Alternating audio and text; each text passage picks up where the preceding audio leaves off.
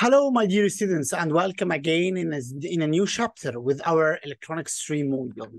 In the previous chapter, we have demonstrated together the main concepts of the outstage power amplifier, going through the three main categories, class A, class B, and class AB.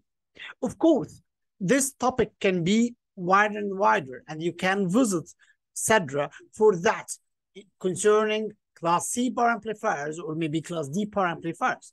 And also we have highlighted the utilization of MOSFETs as well in the process of outstage power amplifiers. However, again, a deeper look can be considered. Now we will going to turn to the next chapter in our course dealing with analog filters. So in this chapter, we are going to analyze how you can construct an IC-based analog filter. And maybe we will answer the question, what is the difference between considering analog filters in general and IC-based analog filters? I believe that most of you have already studied somehow the word filters before, either from an electronics perspective using these standard LC, RLC, or RL filters. And also from a communication perspective, definitely you have considered using different types of filter while you are studying your analog or digital modulation courses. So herein we are going to discuss the same head topic, but with a different perspective, from a pure electronic perspective. So let's start now considering this point, which is filter design, analog filter design, and tuned amplifiers. Okay, so we are still using CEDRA microelectronics reference. Here you can visit chapter 17. Again, please take care of your version because most likely you will find this chapter in all the versions or all the editions, but with different orders. So just make sure which version you are using, but most likely it will have the same title with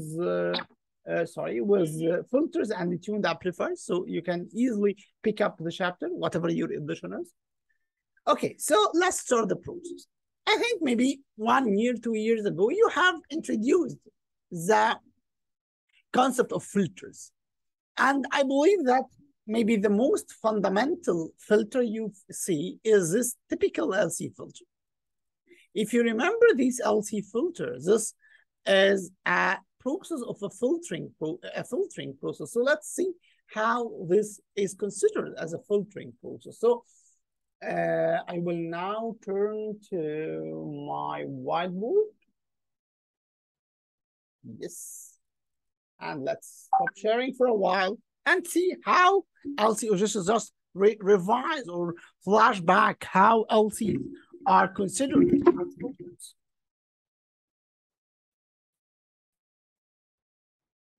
So basically, I'm just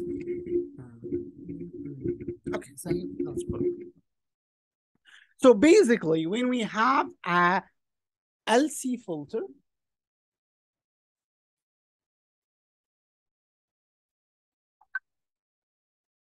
something like that. So this is with an equivalent of J omega L. And this is of an equivalent of J omega C, 1 over J omega C.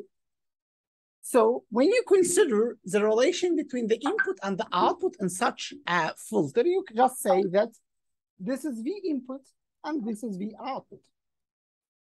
So simply speaking, as you can see, V output equals to 1 over J omega C over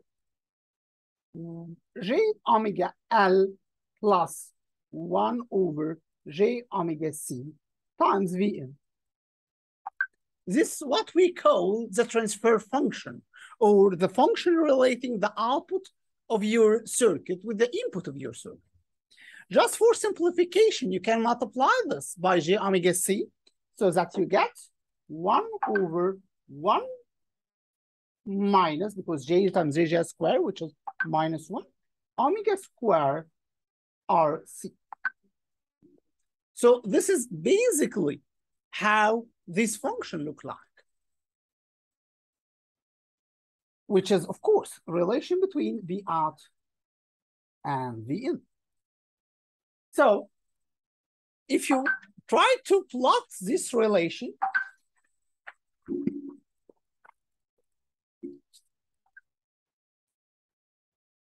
okay, so if you try to plot this relation, which is V out equals 1 over 1 minus omega square RC times V in versus omega, you will find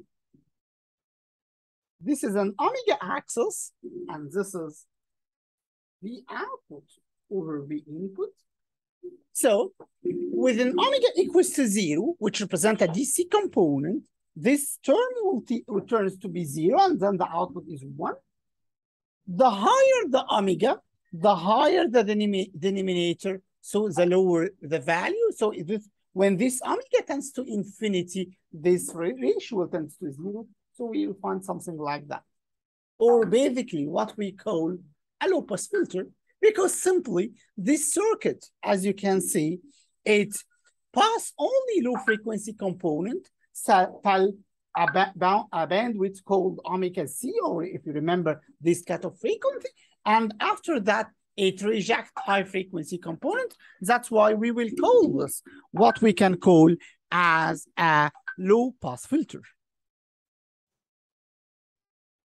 So this is basically how we consider the process of a low-pass filter. I think you already have seen this analysis maybe more than one time before. So the basic concept of filters was already understood by electronics researchers long time ago using these LC-based circuits.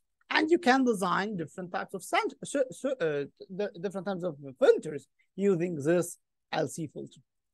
And you will get something like that, which represents the response for a low-pass filter or whatever filter is. However, with the developing of technology, people have upgraded the electronics structure from being what we can call a discrete electronic circuits to what we call integrated circuits or ICs. And as you know, the IC technology, or mainly the CMOS technology, is a technology based on transistor concepts. So the implementation of such bulky devices, such as conductors or capacitor, considered somehow a challenge.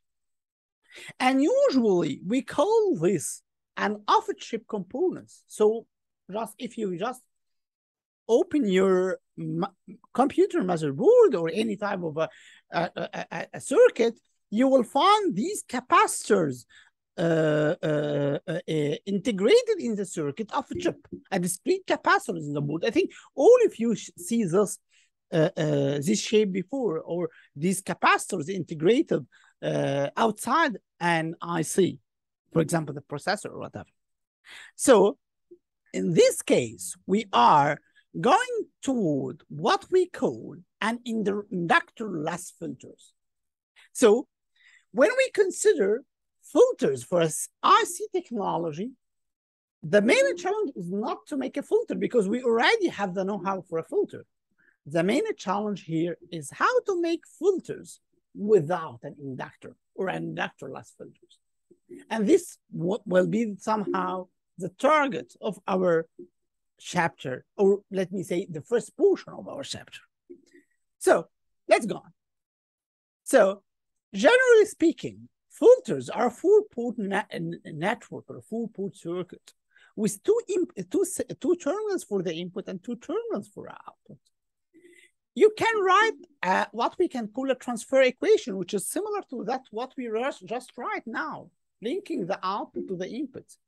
So we can consider this as an output over an input.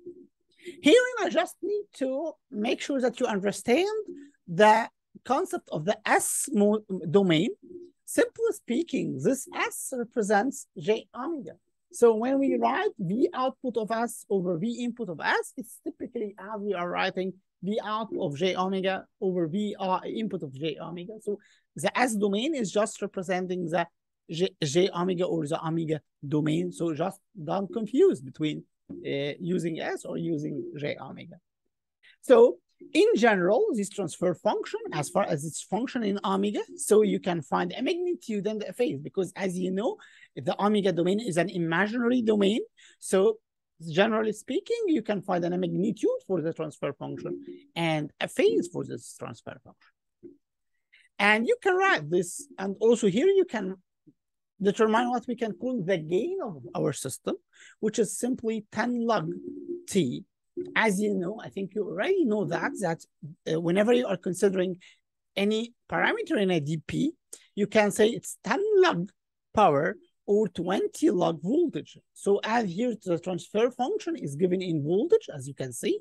So if you consider to power, you are just squaring this. So this square will go down, and to be multiplied by 10, make it 20. So the gain in DP is 20 log the transfer function as a magnitude, simply speaking. So, as also you know, we can define 4 main types of filters. The most familiar or the most famous one, which we already considered in the beginning of the lecture, was the low-pass filter, which means that we are passing only low-frequency component and we are neglecting or rejecting high-frequency component. Alternatively, we can have a high-pass filter, which pass only high frequency components and get rid of the low frequency components. And we can have what's called a band pass filter, which is also very usable and in many applications, in many tunable applications. So you are just passing a certain band of frequencies and neglect or reject other bands. And finally, you can have the other version, which is the band stop filters, where you just stop one frequency band and pass otherwise any other frequencies. However, all these transfer functions for these 4 types of filters are somehow considered as ideal filters. Why we are considering this as an ideal filters?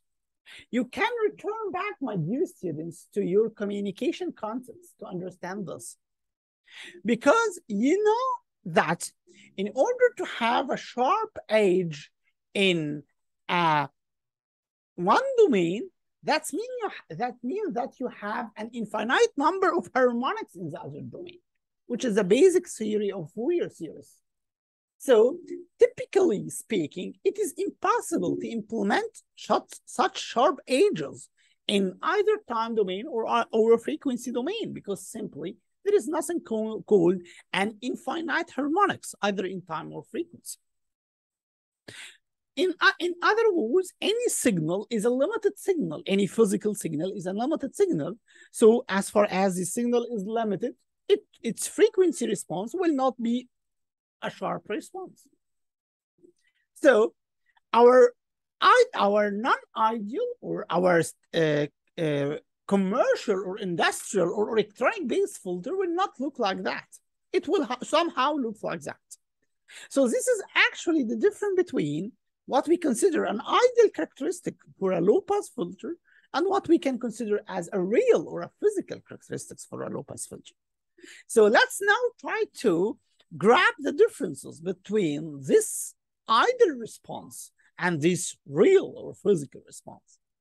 So first of all, this is the pass band, where these are the frequencies you will permit to pass out of your filter. And in this pass band, you can see that we still have what's called a ripples. So it's not a smooth, constant factor. No, it's a rippling factor, which means that not all the frequencies in the pass band will see the same gain. However, this gain will be somehow fluctuating based on the ripples you will see in the pass band. On the other hand, we have a stop band, but as also you can see this stop band is not a typical zero band. I mean, it's not directly multiplying the signal by zero. However, there is only two zeros here, as you can see, but you still have ripples in the pass band, the stop band, sorry. And in between, we have what's called a sensitivity factor.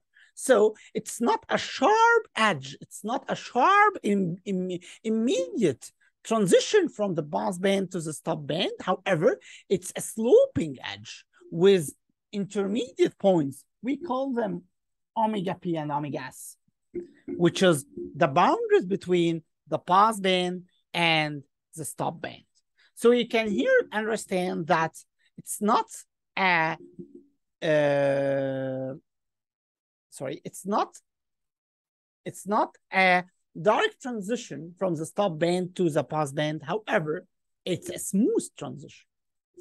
As you can see, we have what's called an A maximum, which represents the variation in the maximum variation in ripples in the pass band.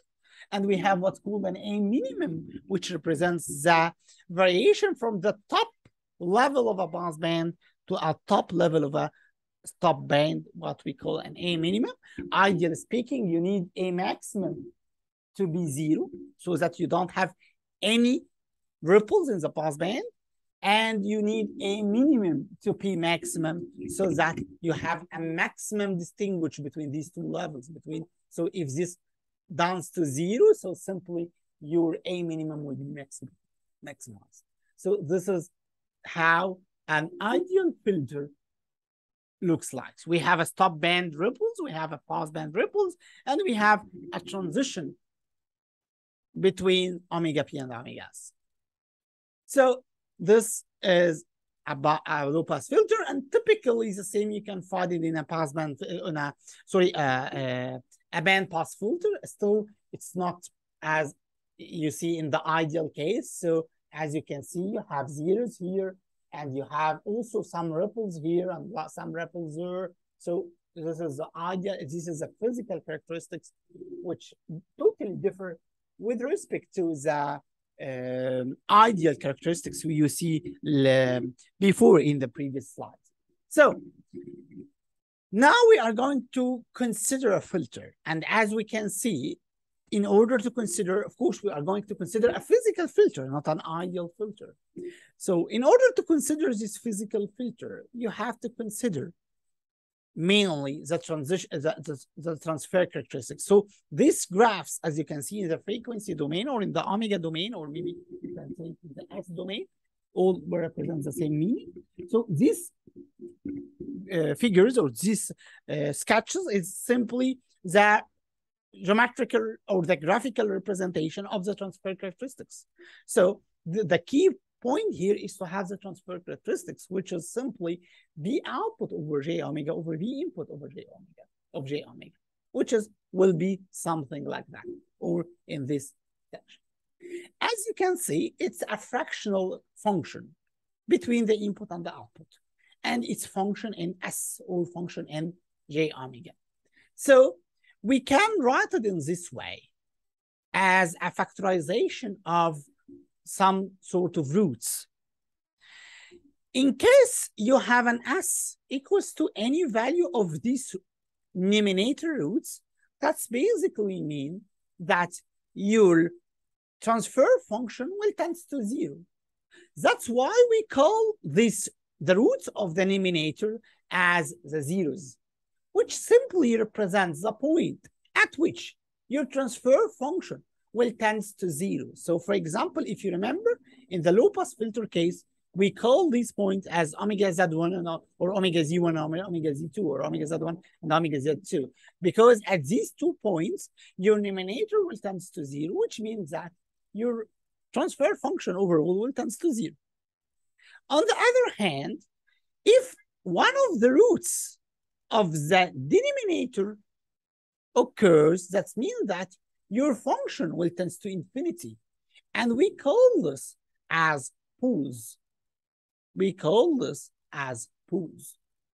So zeros are the roots of the denominator, where the transfer function tends to zero, where poles are the roots of the denominator where the function tends to infinity. What does it mean that your transfer function tends to infinity? This is something very unusual and very unwanted in case of filters. Because simply, if your transfer function tends to infinity, that means that your input is equal to 0, because anything over 0 is equal to infinity, or your output is equal to infinity, which is physically unexpected. So having an infinite transfer function is something not needed in a case of a filter. However, few weeks from now, we will force our circuits to have an infinite transfer function, but not toward having a filter, but for a totally different application when you consider oscillators. So let's keep this to the next chapter, and let's sustain in our understanding with having zeros and poles. So zeros are needed when you need to reach your transfer function to touch the x-axis or the zeros, as in the case of a stop band like here or like there. However, poles are not needed in this case. That's why when we start to plot what we can call the same sigma omega representation of the S domain, so this y-axis represents the j omega axis, and this sigma represents the real part of the S, or the, we call it the sigma axis. As you can see, if this is a j omega, so this represents what's called sigma, which represents somehow the equivalent resistance, because as you know, the omega term is associated with the inductance and the capacitance. So this x-axis represents the other terminal of an impedance, which is sigma. As you can see from this plot, we design our circuits so that all poles, which are represented by this X symbol here, are in the negative sigma portion. Why we did so? Because simply in your circuit, you will not have a negative resistance. So in this case, when you force your poles to be in the negative sigma axis, that simply means that you will never reach these poles, because you will never physically reach to the negative sigma axis. However, for the frequency, I think you already know from your Fourier analysis that we usually make this analogy of the frequency. So Fourier mentions that frequency are a symmetric or an even function. So when you have a zero here, you have a corresponding zero in the negative portion. Of course, this negative frequency has no physical meaning, and I think you already studied that from your signals courses. So this negative omega has no physical meaning, but it is mathematical representation to consider the omega as an even function, as you can see. So here we have two zeros with a certain value of omegas. Of course, here with a sigma equal 0, because simply there is no resistive equivalent in your filter. This is just due to the LNC, which has as an ideal zero resistance equivalent. So sigma is equal to 0, and you have omega 1 and omega 2, and you have the corresponding omega z1 and omega z2. And you force your poles here, as you can see, to be in the negative sigma axis. Okay. And this, of course, is how the function looks like. On the other hand, and in some implementation, we have what we can call an all-pole filter. As you can see, this pool, this filter has no zeros, because simply you have a constant in the numerator. So this function will never tend to 0, but you still have some poles. And again, in order to make your system stable, you force all poles to be in the negative sigma axis, so that physically it will not affect the stability of your system. This is just an introduction to consider the definition of a transfer characteristics of a filter. And in addition, what is the sigma and the j omega, what is the S domain, and what is the zeros and what is the poles. Now, let's turn to our electronics again in order to understand the basic concept of filter. What we are going to do now, my dear students, is we are going to study first an conventional filter, RLC filter, and then consider the equivalent IC-based filter. So let's start with this very simple RC filter. And let's start with analyzing this filter. So let's go to our whiteboard again to see how we are going to analyze this. I think you already know this analysis stuff because it's quite easy, but let's revise it back again. No problem on that. So here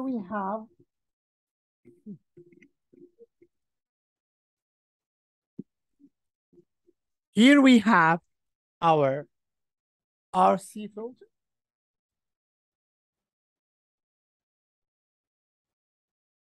This is orange, this is C. And as you can see from this analysis, that here we have RC filter. So simply speaking, your output, the out will be equals to 1 over J omega C over R plus 1 over J omega C. Or simply speaking, you can simply multiply both numerator and denominator by J omega C to get 1 over 1 plus J omega RC. So herein, you can define the cutoff of your transistor by simply considering that this tends to 1 when this tends to 1, because simply when this turns to 1, you will have 1 over root 2, which is which represent half your maximum, because your maximum is 1. When omega is equals to 0, this function will tend to 1, which is the maximum magnitude. So the 3 dB bandwidth here is defined when this omega RC equals to 1, or simply when omega equals 1 over RC.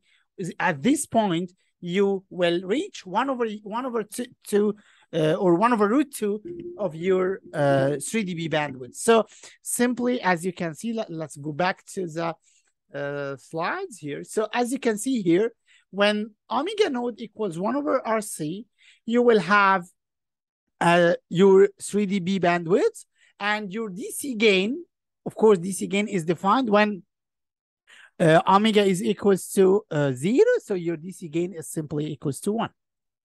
So this is a very basic filter. As I mentioned, you already have used it and you have already analyzed it before. So how can we have a similar filter, but using our IC technology? Let's see. So what about having a circuit like that? So this is an operational amplifier, and here we have R2, R1 and R2, and we have a capacitor here. So let's now refresh back 2 years to our electronics 1 course when we start analyzing circuits with an operational amplifier. And let's see what will be the analysis, or what will be the transfer function, the V output to the V input for this circuit. Let's see. Okay.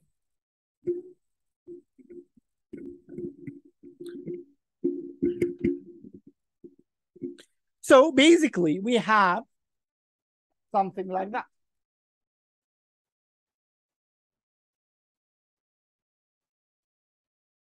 This is a inverting terminal, and this is a non-inverting terminal connected to ground. This is R1, and this is V input. And also we have a resistance here, which is R2, and a capacitor here, which is C. Something like that. And of course, this is so let's try analyzing the circuit. But before analyzing this circuit, let's remember some basic concept related to ideal operational amplifiers. If you remember, we have 5 concepts related to the ideal operational amplifiers. First, the voltage on the voltage on the inverting terminal equal to the voltage on the non-inverting terminal. Second, the current going through the operational amplifier is equal to 0 all the time. Third, the input impedance of the operational amplifier is in infinity. Fourth, the open loop gain of an operational amplifier is equal to infinity. Fifth, the output impedance of an operational amplifier is equal to 0. These are the 5 concepts associated with any ideal operational amplifier. So, using these concepts, let's start solving the problem. So, simply speaking, as we mentioned, the voltage of a non-inverting terminal and the inverting terminal are equal. And as far as your positive terminal is grounded, so we call this point, if you remember, a virtual ground, or VG. So this is a virtual ground. Another important point, as the current going into the resistance, into the operational amplifiers is equal to 0, that means that simply the current going in the resistance R1 will be branched to the resistance R2 and the capacitor. So by a very simple nodal analysis, you can find that the current here equals to, or the current flowing in R1 is equals to the current flowing in R2 plus the current flowing in the resistance, in the capacitance. So let's now turn this into equations. So the current flowing in the resistance R1 is V input minus this point, which is grounded, so minus 0 over R1. So simply, it's V input over R1. Equals to the current going to the resistance R2, which is this point is still a virtual ground, so 0 minus V output, because this point is a V output over R2, or simply, it's minus V output over R2. Plus the current going into the capacitor, which is still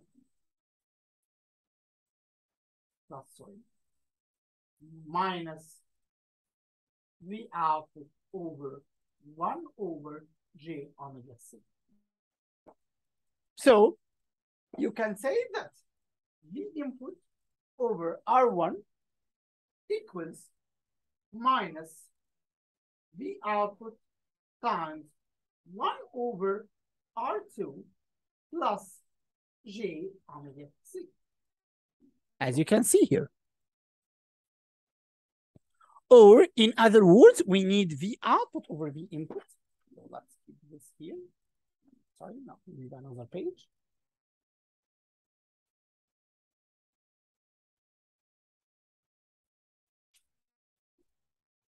So you can say that again, let's rewrite the final equation. V input over R1 equals negative V output times 1 over R2 plus J omega C. So you can say that simply V output over V input is equals to minus 1 over R2 plus, I'm sorry, reverse. So the output over V input equals to, so the output, we get this is eliminated. So 1 over R1, that's true, over 1 over R2 plus J omega C. Simply, you can multiply by R2 in both sides. Of course, here there is still negative. However, we don't need to worry about the negative because by the end of the day, we get the magnitude of these V output over V input. So it will be something like that. R2 over R1 over 1 plus J omega R2C. So as you can see from this, we have a DC gain of R2 over R1 because simply the DC gain occurs when omega is equals to 0. So when omega equals to 0, this B will be cancelled and we have R2 over R1 over 1, which is typically R2 over R1. So we have a gain equals to R2 over R1, and we have a 3 dB bandwidth at 1 over when omega equals to 1 over R2C, which is typically similar to the equivalent RC filter. So let me return back here. As you can see, now this DC gain is R2 over R1 with negative.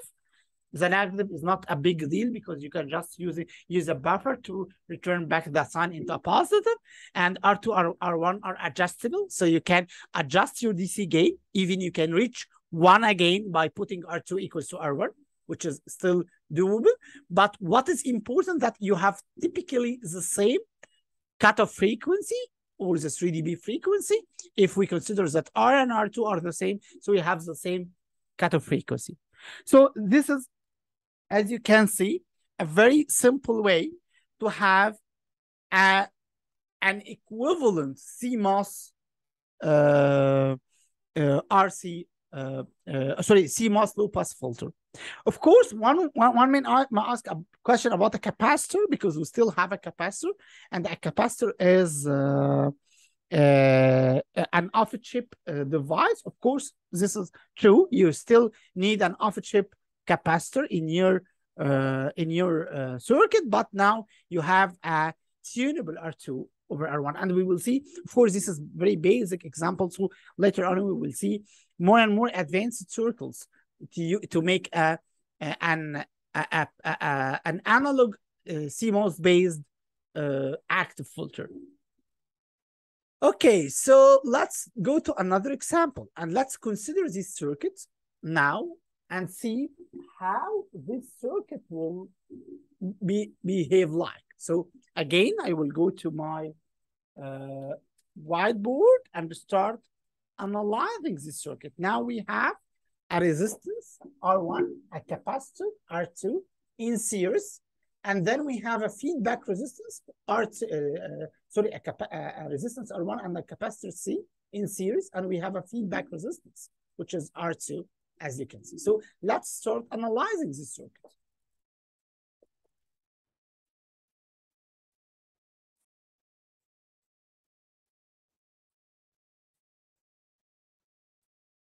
Okay, so as you can see here, we have a resistance, a capacitor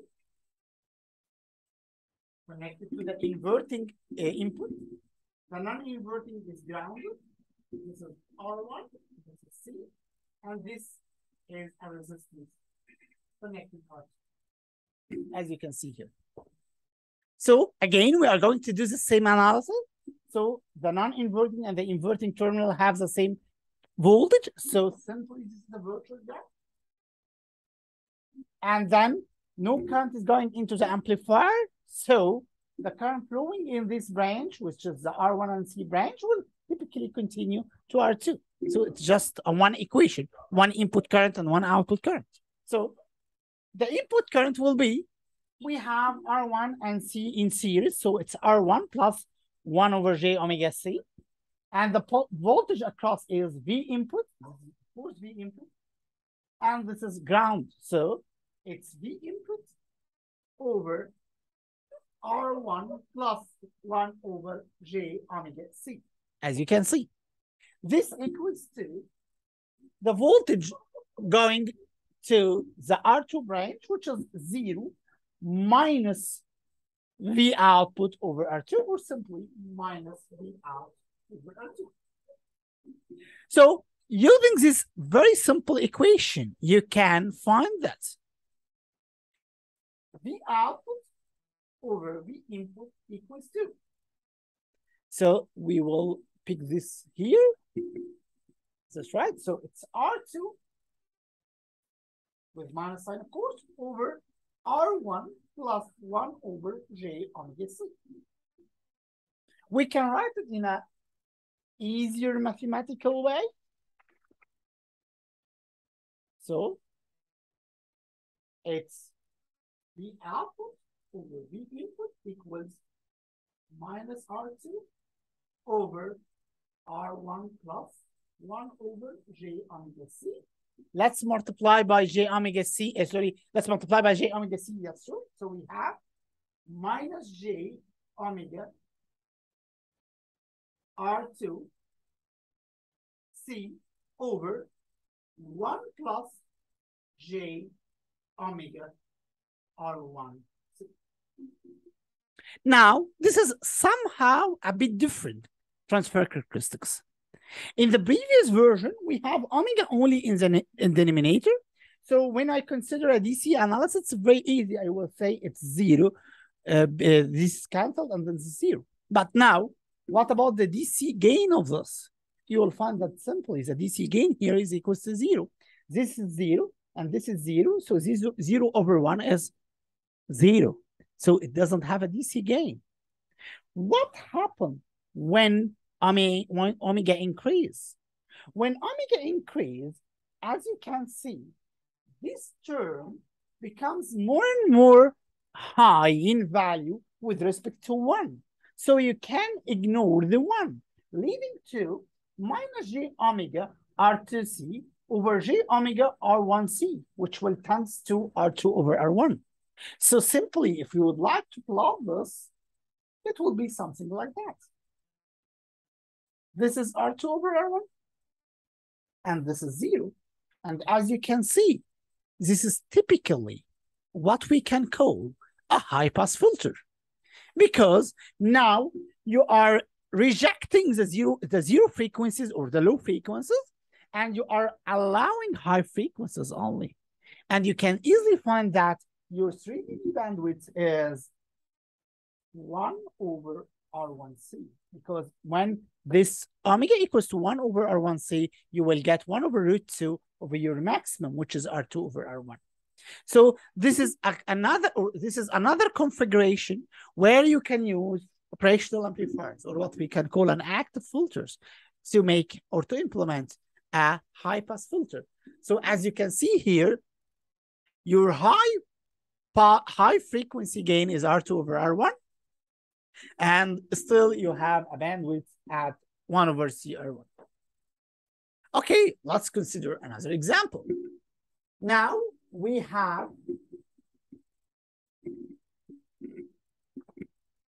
R1 and C1 in the connected between the input and the virtual ground, and we have R2 and C2 as a feedback branch or a feedback circuit. So let's again go to our whiteboard in order to analyze these circuits.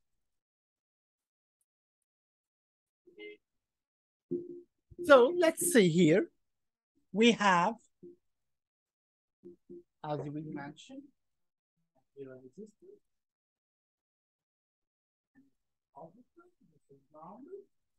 We have a capacitor. Then we have another resistance and another capacitor. So this is R1, C1. This is R2, C2. And again, applying the same concept. This is VR and this is VP. Again, applying the same concept, you can find that the voltage here, the voltage across this branch, the voltage here is virtual ground because this is grounded. So this node is virtual ground. And the current passing in R1 and C1 will go directly to R2 and C2. So in order to make the analysis, we can say easily that V input over R1, which represent the current flowing in R1 because simply this point is grounded, plus V input over 1 over J omega C1 equals to negative V output over R2 negative V output over 1 over J omega C2, as you can see. So what you can do now, you can get the input of common factor with 1 over R1 plus 1 over J omega C1, 1 over 1 plus 1 over 1 to J omega C1. And we have, on the other hand, the output with negative sign, of course, with R2 plus 1 over, not 1 over J omega C2. Or in another words, we can say, let me write it again just because of my very bad handwriting. Let me write it again. So it's the input times R1, sorry, 1 over R1 plus J omega C1 equal negative V output times 1 over R2 J omega C2. So herein, you can find the V output over V input. So V output over V input equals 2.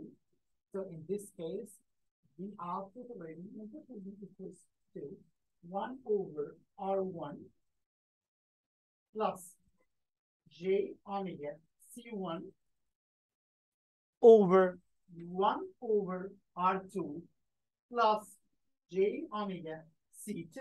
As you can see, my dear students. So we can make it somehow easier by multiplying by R1 over or multiplying by R1 times R2, that's true. So we will have R2 plus J omega C1 R1 R2 over R1 plus J omega C2 R1 R2. This will be there. As you can see here, when omega is equals to 0, you have a DC gain, which is R2 over R1. Because when omega is equals to 0, this will cancel this term and this term, and you will have R2 over R1. And with a very, very high omega, this component will be greater than this. So you will have C1 over C2 as a gain. So herein, we have a, let me write it in a new page because this is deserve a new page.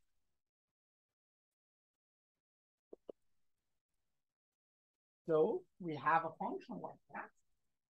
The output over the input equals to R2 plus J omega C1 R1 R2 and R1 plus J omega C2 R1 R2. As you can see, now we have both. We have a DC gain because simply when omega is equal to 0, so R2 over R1 will happen. So we have here R2 over R1. And when omega is very, very high, so this term will be higher than this, and we can neglect R1 and R2. So you have the term C1 over C2. So this is what we can call a tunable filter. Why we call it a tunable filter? If you put C1 over C2 to be very low, that means that you push this level here, so you will have a low-pass filter. However, if you put C1 over C2 to be high here, and R2 over R1 to be somehow low, you will have a high-pass filter.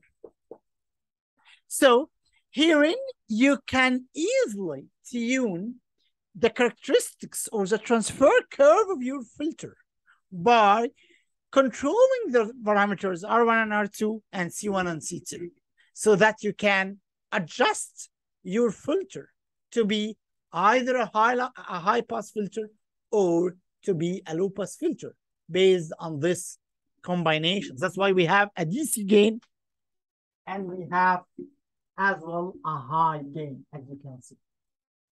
So this is the process. And here you have 1, 0, and you have one pool. As you can see on this graph, we have a 0 and we have a pool.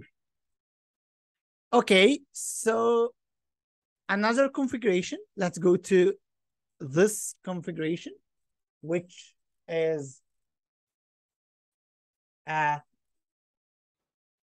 R1, both are R1. Here we have R, and here we have a capacitor, and here we have a V input. This is somehow a bit difficult configuration.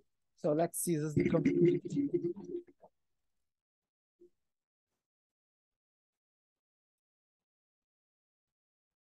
So now let's start solving this a bit challenging filter. So let's see.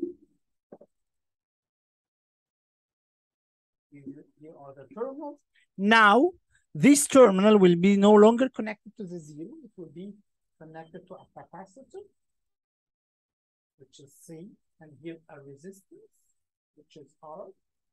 And the input is a common point between these two. And here we have an R1, and we have R2 as a feedback, and this is the So this is our circuit now. So let's see how we will analyze. Of course, I mentioned that this is somehow a bit challenging with respect to the previous, because simply in the previous circuit, we have the non-inverting input grounded, which lead to a virtual ground on the inverting input, which makes life easier, of course. Now we don't have this.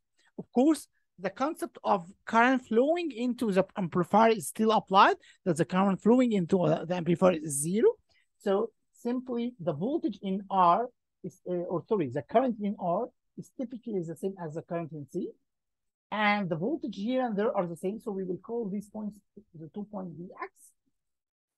So here we can write two equations.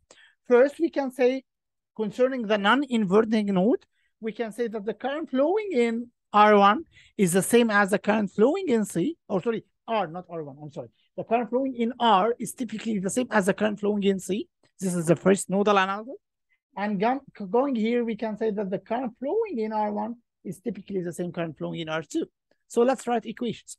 So current flowing in R is V1, V input minus Gx over R equals to Vx, because the other point is ground, so it's Vx minus 0, Vx over 1 over J omega C.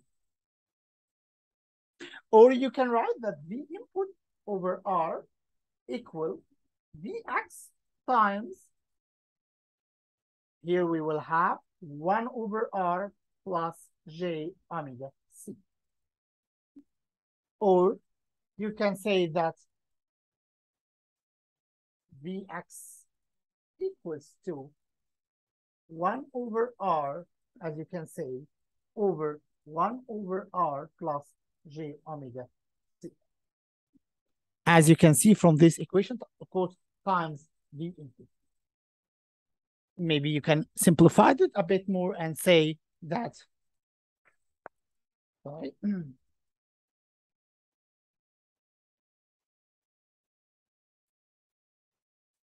You can say that Vx equals 1 over 1 plus J omega RC times.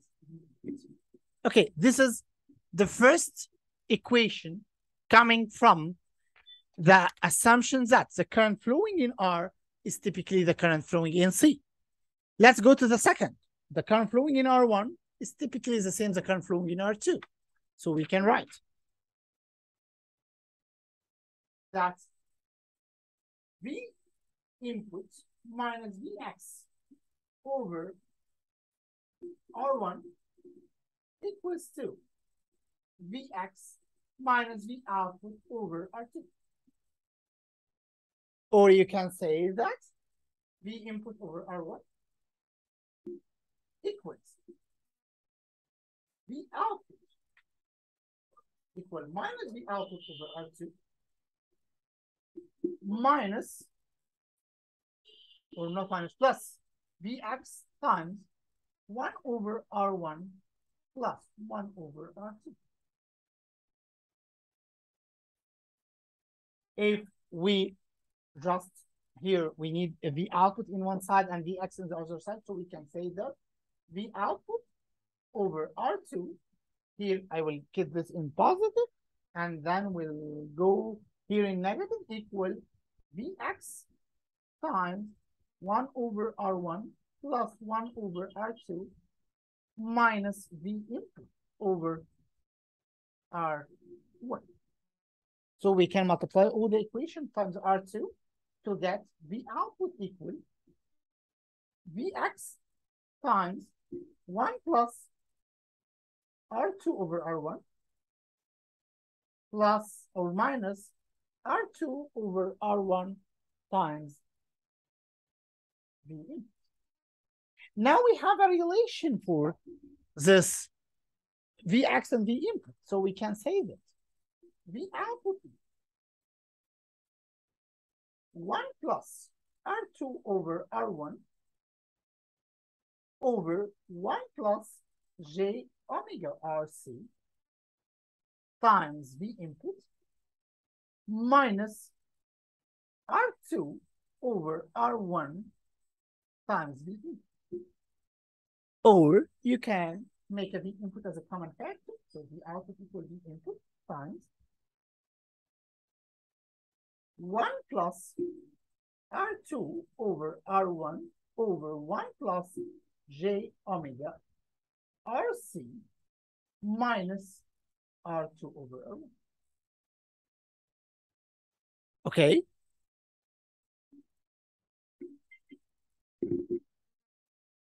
So by making a common denominator across this function, you will get something like that. V output over V input equals 1 minus R2 over R1 J omega RC plus over 1 plus J omega RC. For a DC gain, omega will be 0. It will turn to 1. So your DC gain is 1. For a high frequency gain, it will be R2 over R1. So if you make this R2 over R1 a small value, it will end up a low pass filter. If you increase this R2 over 1 a bit, then you can tune the level of the high frequency component. So this is another configuration where we can do the same as the previous circuit, but with considering a flat band of one flat band. So back to slides here. Back to slides here. As you can see, we have now demonstrated some examples for an active filters, either a low pass filter, a high pass filter, or a tunable low pass, high pass filters.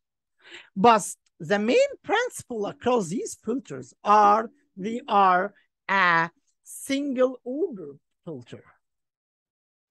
This is simply can be recognized when you recognize the denominator of the transfer function of these filters, and you will find a first order denominator on all these stuff.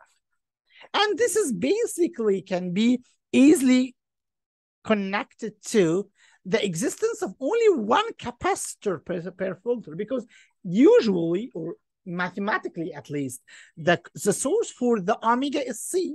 So whenever you have one capacitor, you should expect simply one pool or a first order equation in the denominator. So what will happen? What will happen if we are or how we are going to design a high order filter, a second order, a third order, a fourth order filter. In the CMOS technology or in the IC technology, it's quite easy and quite direct to make just such a high order filters by using what we can call a cascading concept.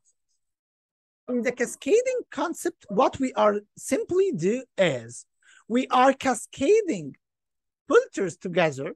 So principally, this, let me use annotation for a while. So this one is a direct single order filter. And this one is a direct single order filter. When you cascade these two filters together, you will result up with a second order filter and so on.